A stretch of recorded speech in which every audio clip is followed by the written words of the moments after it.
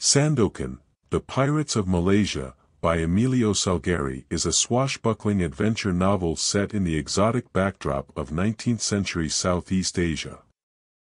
Salgari's work, originally published in 1896, transports readers into a world of pirates, intrigue, and romance, showcasing his mastery of storytelling and ability to craft vivid landscapes that capture the imagination. The narrative revolves around Sandokan, a formidable pirate and the Tiger of Malaysia, who seeks revenge against the British colonial forces that have usurped his throne and killed his family. Salgari skillfully weaves together elements of historical fiction, romance, and high-seas adventure, creating a rich tapestry of characters and events that keeps readers engrossed from start to finish. One of the novel's strengths lies in its portrayal of Sandokan as a complex and multifaceted character. While he is a ruthless pirate, Salgari humanizes him by delving into his past and exploring the motivations behind his actions. Sandokan's quest for justice and the restoration of his kingdom adds depth to his character, making him more than just a stereotypical pirate. This complexity allows readers to empathize with Sandokan, blurring the lines between traditional notions of heroes and villains. Salgari's descriptive prowess shines through in his depiction of the Malaysian landscape.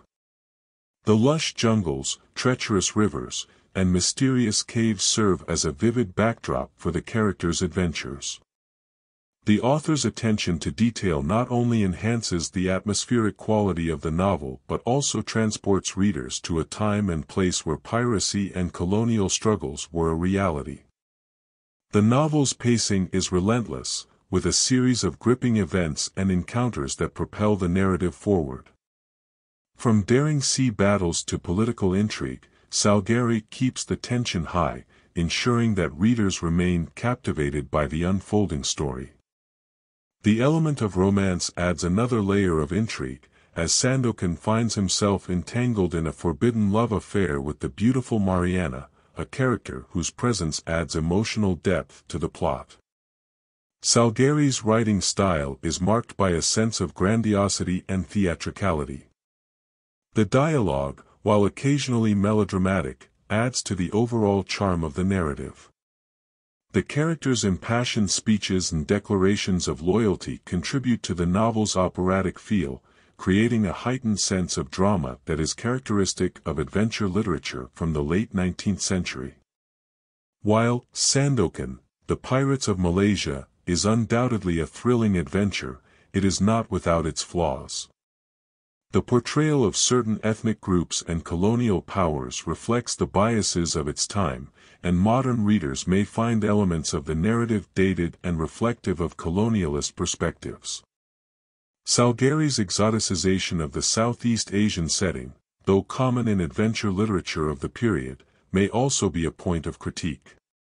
In conclusion, Emilio Salgari's Sandokan, The Pirates of Malaysia, stands as a classic example of adventure literature that continues to captivate readers with its gripping narrative, vivid characters, and exotic setting. Salgari's ability to infuse his story with a sense of grand adventure and his exploration of complex characters elevate the novel beyond the confines of a typical pirate tale.